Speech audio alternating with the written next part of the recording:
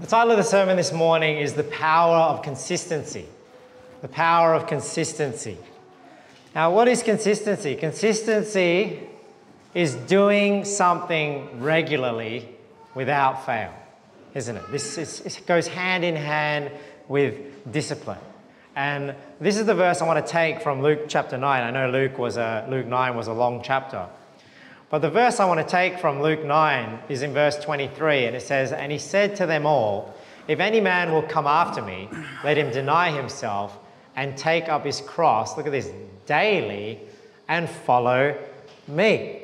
So consistency is doing, in the Christian life, is doing what is right regularly, whether you feel like it or not. Right? So in the Christian life, it's a daily thing that we have to do. It's not just an event that happens and now you're a Christian. That's salvation. But living the Christian life is something that requires consistency. And consistency is doing what is right regularly, whether you feel like it or not. I like this quote. I don't know if you heard of this quote from Mike Tyson. Just thought sometimes sports stars give really good quotes in terms of just discipline and consistency. Mike Tyson said when he was young, you know what sort of background he has. He's not a very godly character, but he had coaches that were trying to teach him discipline, and this is a quote that's attributed to him. It says, "Discipline is doing what you hate to do, but doing it like you love it." And it's a bit similar to the Christian life, isn't it? Because we got the spirit and the flesh. The flesh hates doing what's right.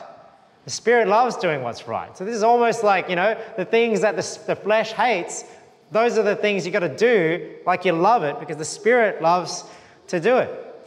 So the Christian life is the same. It requires consistency. And the Bible talks to this about being consistent, whether it's in season or out of season. This is a good verse in 2 Timothy 4. This is Paul talking to Timothy, or writing to Timothy, and encouraging him to be consistent in his spiritual life. "I charge thee therefore before God and the Lord Jesus Christ, who shall judge the quick and the dead at his appearing and his kingdom. Preach the word." So this is being consistent in the way he teaches. He says, be instant in season, out of season. See, that's the consistency there, because he's consistent whether it's popular, whether it's not popular, whether it's something that people want to hear or people don't want to hear. He's saying keep preaching God's word. Reprove, rebuke, exhort with all long-suffering and doctrine. Why? Because one day it's going to be out of season, for the time will come when they will not endure sound doctrine, but after their own lusts shall they heap to themselves teachers having itching ears. And they shall turn away their ears from the truth and shall be turned unto fables. But watch thou in all things, endure afflictions. You see the consistency there? Do the work of an evangelist, make full proof of thy ministry. Another verse that reminds me of being consistent in the Christian life. Doing things regularly, doing what is right, regardless of the circumstances, the feeling, whether it's popular, whether it's not popular. 1 Corinthians 15:58. "Therefore, my beloved brethren, be ye steadfast, unmovable, always abounding in the work of the Lord." See, not sometimes abounding in the work of the Lord, not abounding in the work of the Lord when you feel like it, not abounding in the work of the Lord when you've got all your life in order. No, it's always abounding in the work of the Lord, because we're always meant to be prioritizing the things of God, regardless of what else is going on in our lives. "For as much as ye know, look, that your labor is not in vain in the Lord." See, anything you do for God is not in vain, because it has an eternal reward, an eternal payoff, because God sees all the work we do and he will reward us in due time. So success in life, as well as the Christian life, it requires consistency.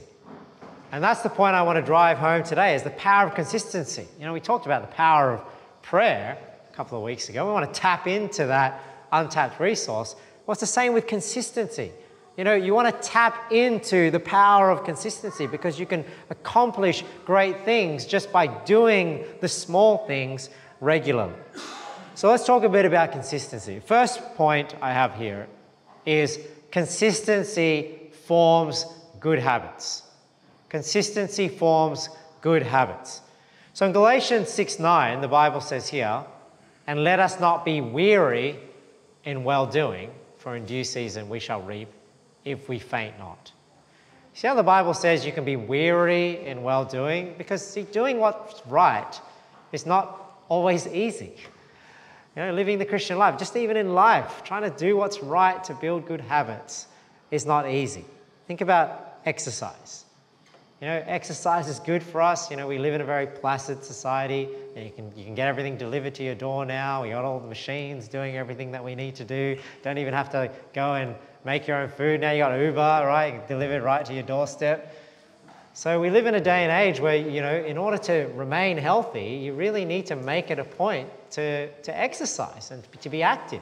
Take up a sport or lift weights or go run, swim, do something to stay active. It's not a good thing for Christians to be not healthy. We want to be healthy so that we can be more effective for Jesus Christ. So exercise is a good example of consistency. We've all seen online the transformation videos. They're always very inspiring, aren't they? They show the before and after videos. I was watching one just a couple of days ago because I'm trying to get back into doing pull-ups. There's this scrawny guy, just trying to do all the different push-ups. And then 5 years later, he's full on like a tank and just doing the push-ups. The people that do those pull-ups and they can just walk in the air like they're pretending to walk, but it's all through their arms. So I think what's inspiring when we watch those videos is because we know ourselves in our own conscience that if we just do the little steps, the little consistency every day, we could accomplish great things. And this is what these videos remind us of. It's inspiring what consistency can accomplish. And when it comes to exercise, we should all be exercising. You don't have to start with some insane workout. Me and my wife talk about it all the time. It's, we get lazy trying to exercise. But, what's more important is just the consistency. Even if you just did a little bit every day, the consistency will achieve more than just, you go and work yourself crazy and you get into it and then you stop for months and months on end and you try and get into it again. But if you just did a little bit, a few push-ups every day, a few sit-ups every day, a little bit of weights every day, just go on that 10-minute, 15-minute jog every day, those small things will build up, don't they? So if you create good habits as well, through consistency, it also means it's easier to continue when the motivation goes away. So if you start doing things consistently, you start small, you build that good habit, right? And then it's easier to continue because now not only is it getting easier, but now you've built that habit to keep going. Now, when we think about consistency in life and consistency with exercise, the same applies to our spiritual life.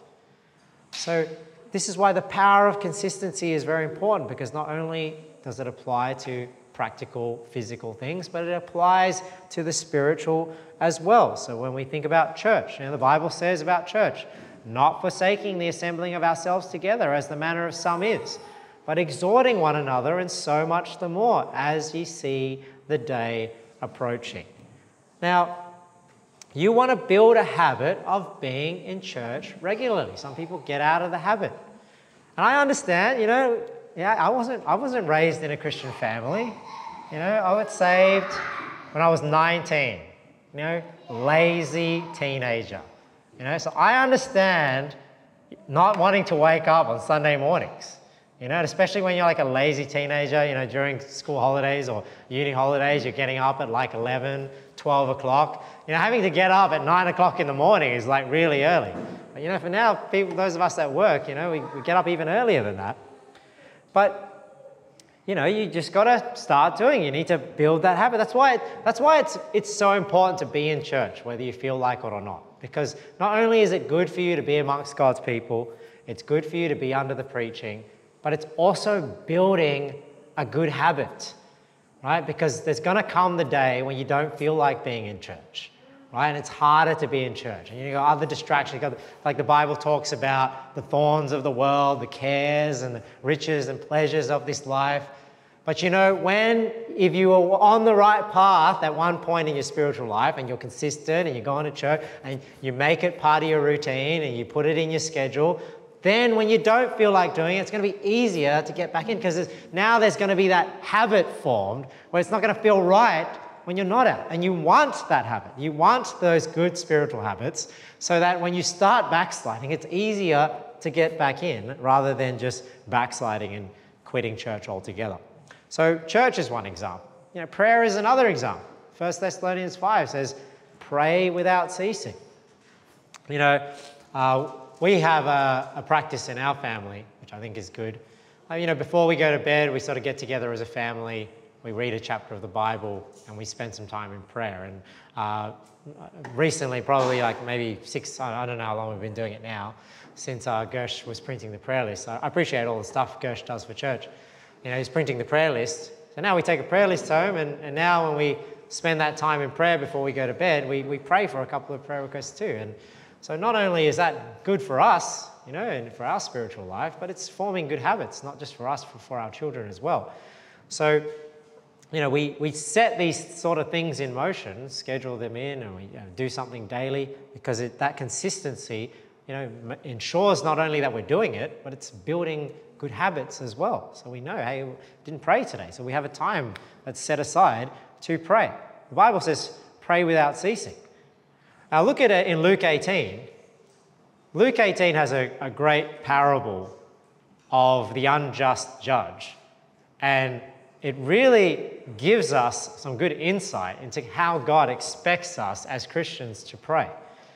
Luke 18, it says here, and he spake a parable unto them to this end, that men ought always to pray and not to faint, saying, there was in a city a judge which feared not God, neither regarded man. And there was a widow in that city, and she came unto him, saying, avenge me of mine adversary. So she wanted justice from this unjust judge. And he would not for a while, so he's ignoring her. But afterward he said within himself, though I fear not God, nor regard man, look at this, yet because this widow troubleth me, I will avenge her, lest by her continual coming she weary me. What is this unjust judge saying? He's saying, I'm just going to deal with this because this lady is just annoying me, right? Just keeps coming. She won't let up. And this is what the unjust judge said.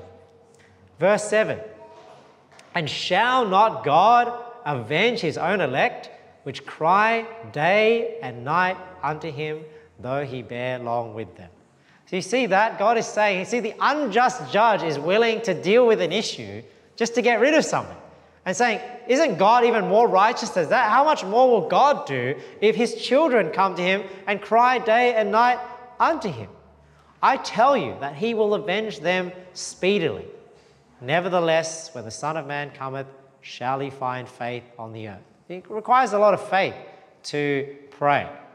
Why is that? Because prayer is the one thing that you're asking somebody else to do completely. Everything else in the Christian life is something that you do.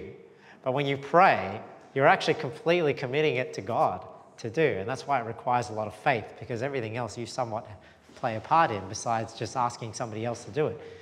So we're saying here, when Jesus returns, you know, how much faith will be on the earth. So prayer is another one. You know, we want to build a habit of praying consistently, praying daily. Another one is reading God's word. You know, Luke 4:4, Jesus answered him saying, it is written that man shall not live by bread alone, but by every word of God. You know, the Lord's Prayer says, give us this day our daily bread. So just like you don't eat every Sunday, should you be reading your Bible only every Sunday?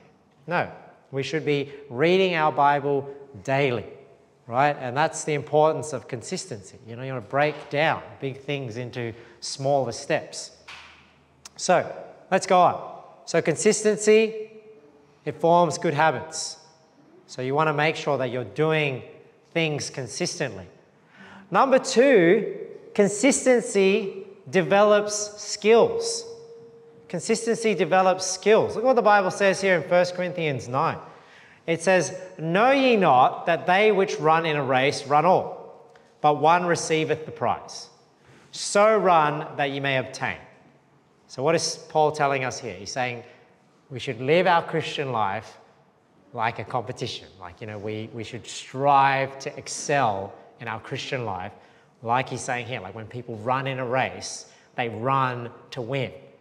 So we ought to live our Christian life in a way that we run to win. Not everyone is living their Christian life that way. Some people are just coasting in the Christian life. Some people are not even in the race. But no, we want to not only be in the race, but we want to try and win the race. This is talking about excelling in the Christian life. But what's the example we're bringing here? Well, consistency, developing skills. It says, every man that striveth for the mastery, see, when somebody tries to develop a skill, is temperate in all things, right? They're disciplined. There's some moderation there. There's some discipline and consistency in the practice. Now, they do it to obtain a corruptible crown, but we an incorruptible. So what is he saying there? They're willing to be consistent and go to all that work to earn something that is corruptible, earn something that is temporary. But what we do when we live the Christian life, the rewards we earn are incorruptible. They are eternal. So even more so, there's more incentive for us to be disciplined and consistent. I therefore so run, not as uncertainly, so fight I, not as one that beateth the air, but I keep under my body and bring it into subjection, lest that by any means, when I have preached to others, I myself should be a castaway. So when I think about consistency developing skills, I think about sports. That's why I had the quote from Mike Tyson. I've got this quote here from Bruce Lee. I don't know if you heard this quote. Bruce Lee said, I fear not the man who has practiced 10,000 kicks once, but I fear the man who has practiced one kick 10,000 times. So this quote talks to consistency. When I think about sports, sports, when it comes to skills in sports, it requires repetition, doesn't it? See, I grew up, playing badminton. And, I find, learning a sport, I think, when you're training, it's very similar, depending on what the sport is. Obviously, you're doing different moves, but the way you train for a sport is very similar. You'll learn the technique, and then you drill in the technique, and that's why in sport you have drills and repetitions, and you do it again and again, because why? You're trying to form that habit, but then the more you do it, the better you get at it as well. And this is what this quote here is referring to, that rather than somebody doing 10,000 different things just once, it's not the same as somebody doing one thing 10,000 times. And when I was training in badminton, so I used to play badminton for WA when I grew up in WA and sort of represented the state, but I just remember training, the coach, he'd just have this big funnel of shuttlecocks. That's what that little feather thing is called. And he literally just like throwing them one after another. We were just standing at the net, just like smashing. And countless times, smashing. But that's how you build that habit. And nowadays I see people today, they try and play badminton and they just haven't formed those habits through that repetition. And you can see they just, even though they may be stronger than me, they may be faster than me, but they just don't have that skill. And I realized that with soccer as well. I tried to play soccer, and I just don't have, I don't know whether it's the hip movement or the leg movement, but people that play soccer, they can just whip their hip and kick it really fast. And if you haven't developed that skill, you haven't put in the repetitions, you just can't do it the same way as somebody that has done that sport competitively. So, a great saying that I've heard is, we always hear practice makes perfect. But I like the saying practice makes permanent, because the more you do something, the more it stays with you. And that's what this quote is sort of referring to. So even in a sport, natural talent only gets you so far. And it's the same in the Christian life. We have our natural talents and abilities, but we can improve just like you improve in playing in a sport. The more repetition you do, the more you read your Bible, the more you go soul winning, the more you try and explain things, you actually get better at doing it, and practice makes permanent. But when you don't practice it, you start to forget things, and the Bible talks about that. We have to be doers of the word, not hearers only, all right? Otherwise we forget. So in the Christian life, There is a work to do. 2 Timothy 4, watch thou in all things, endure afflictions, do the work of an evangelist, make full proof of thy ministry. Now, when you think about your own profession, what you do for work, I'm sure you're very good at it. Why is that? Because you do it every day. You know, yes, you're paid to do it, so you've got that incentive there. You know, with spiritual things, we need to look to eternity to find our incentive.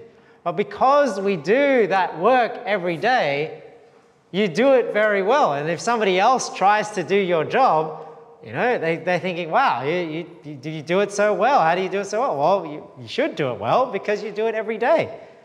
So it's the same in the spiritual life. You know, when it comes to the work of the ministry, the more you do it, the better you get. And this is why consistency is important. You've got to keep doing it and you will improve. It's just a matter of time because the more you do it, the better you will get. All right, let's go on. Number three,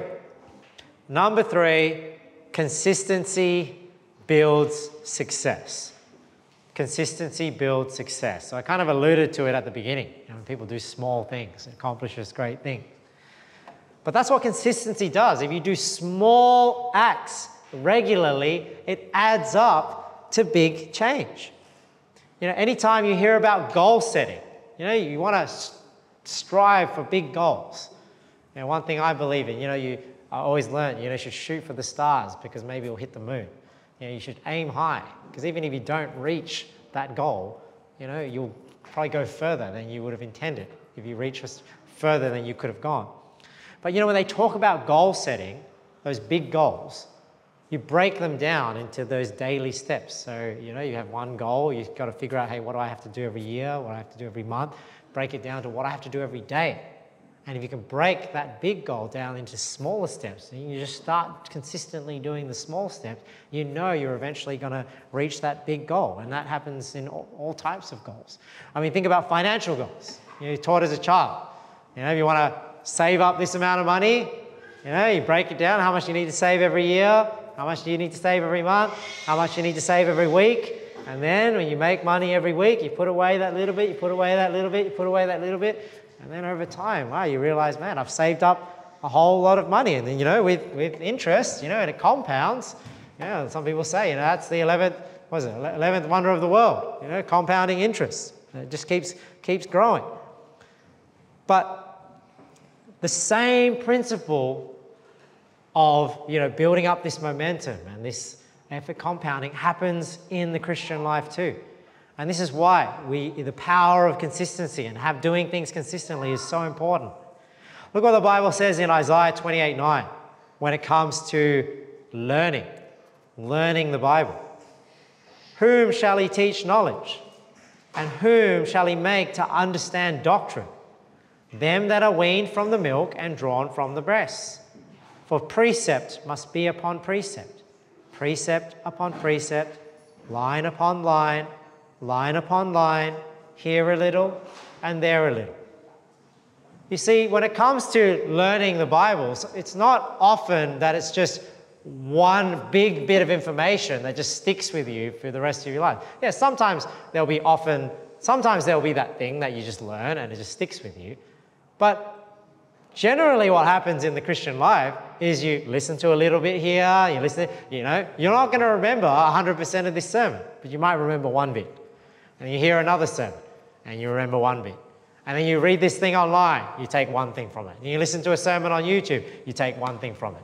And as you consistently listening to God's word through your own reading, through preaching, you know, it builds up until you realize, well, you have all this knowledge, but it's not because you learned it all in one go, it's because you were consistently learning little bit by little bit. Like the Bible says here, line upon line, precept upon precept, here a little, there a little. For with stammering lips and another tongue will he speak to this people, to whom he said, this is the rest wherewith you may cause the weary to rest, and this is the refreshing. Yet they would not hear. But the word of the Lord was unto them, precept upon precept, precept upon precept, line upon line, line upon line, here a little and there a little, that they might go and fall backward and be broken and snared and taken. So when we learn, it's the same. It's just a small learning builds up. Soul winning as well. You know, sometimes people go soul winning, they try it for a couple of weeks, and then they think soul winning doesn't work. Well, it requires consistency, doesn't it? You keep going, it's a numbers game. You know, like evangelism is just like sales. You talk to enough people, eventually you're going to find people that want to hear, and of the people that want to hear, people are ready to get saved, and you'll reap that reward. And this consistency is kind of alluded to in this analogy when it comes to soul winning in 1 Corinthians 3. It says here, "Who then is Paul, and who is Apollos, but ministers by whom ye believed, even as the Lord gave to every man. I have planted, Apollos watered, but God gave the increase." So you see there that evangelism is likened to growing trees. You know, and it takes a long time to grow trees. You've got to take care of them. Anyone's done gardening, it takes consistent work, planting, taking care of it, getting rid of the weeds, getting rid of the pests, and eventually you reap a harvest. God gives the increase. "So then neither is he that planteth anything, neither he that watereth, but God giveth the increase." Psalm 126:6, "He that goeth forth and weepeth, bearing precious seed, shall doubtless come again with rejoicing, bringing his sheaves with him." So one thing about consistency is the more you do something, the better you get at it, the easier it gets. So this is why when we talk about exercise or we talk about anything where it requires consistency, there's always like a steeper effort at the beginning. But as you are consistent and as you regularly do things, it gets easier, doesn't it? And we see that in areas of life, whether it's learning a skill, whether it's exercising. One thing I want to talk about in this next verse is it's the same when it comes to children. When you're consistent with the standards that you keep, with the habits that you teach them a little bit every day. As they get older, you start to reap the benefits of that consistency, right? So just like it is with exercise, just like it is with spiritual things, it's the same when it comes to raising our children. Deuteronomy 6:6 says here, "These words which I command thee this day shall be in thine heart, and thou shalt teach them diligently unto thy children, and shalt talk of them when thou sittest in thine house, and when thou walkest by the way, and when thou liest down, and when thou risest up." So you can see the consistency there in that it's just teaching children all the time, every day when they're with you. It's not necessarily sit down, have the children listen to a 2-hour, seminar on how to behave as children. It's the small daily things as they're with you, talking to them, when they're sitting with them, when you're walking with them, when you lie with them, when you rise up, right? And as this consistency, it creates momentum. Things get easier as you get better and you start to reap the rewards of the investments that you put in. Proverbs 22:6, "Train up a child in the way he should go, and when he is old, he will not depart from it." So, if we're consistent, the power of consistency, doing that thing regularly, you will reap if you don't quit. Right? So you have to not quit in order for that consistency to help you to be consistent. Galatians 6:9. So we already looked at this verse. "Let us not be weary in well-doing, for in due season we shall reap if we faint not." Now, the last thing I want to talk about is, see, the power of consistency is like a double-edged sword. And you want to harness the power of consistency in order to do things good, in order to do things right, things that will benefit you, not only physically, but also spiritually. But the power of consistency, you need to beware because it can work against you as well, unwillingly, right? Because if you do the wrong things day in, day out, now you're going to be forming not good habits, but bad habits. And then it's going to be harder to do the right thing. Well, because why? Because it's becoming easier to do the wrong thing. And because we have the gravity of sin, like gravity is always pulling things down, always pulling things to the earth. Because we have sin acting like gravity in our spiritual lives, it's so much easier to start doing the wrong things than it is to start doing the right things to build up those good habits. It's so much easier to build the wrong habits. Look what the Bible says here about the sluggard in Proverbs 6. Go to the ant, thou sluggard. Consider her ways and be wise, which having no guide, overseer, or ruler, provideth her meat in the summer and gathereth her food in the harvest. How long wilt thou sleep, O sluggard? When wilt thou rise out of thy sleep? Look at this. Yet a little sleep, a little slumber, a little folding of the hands to sleep, so shall thy poverty come as one that travelleth, and thy want as an armed man. So you see how the sluggard, his life goes to poverty. Another passage in Proverbs I don't have in my notes today is when Solomon goes past the field of the sluggard. And it's all just grown over with nettles and with weeds. And he says he looks at it and he learns. And he says, hey, he says the same lesson at the end of Proverbs 6. A little sleep, a little slumber, a little folding of the hands to sleep. So shall thy poverty come as one that travelleth, and thy want as an armed man. That passage in Proverbs, it reminds me of,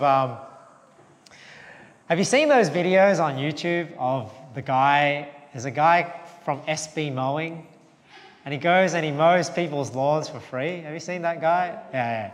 He mows people's lawns for free because obviously he gets the money from the monetization on YouTube. And you see these gardens, they're absolutely insane. And you end up, that's why these videos do so well, because you're just like, this garden is crazy. And then he starts like mowing it all down and cleaning it all up, and the transformation's crazy. But how did that place get like that? Well, it didn't happen. They didn't grow overnight, did it?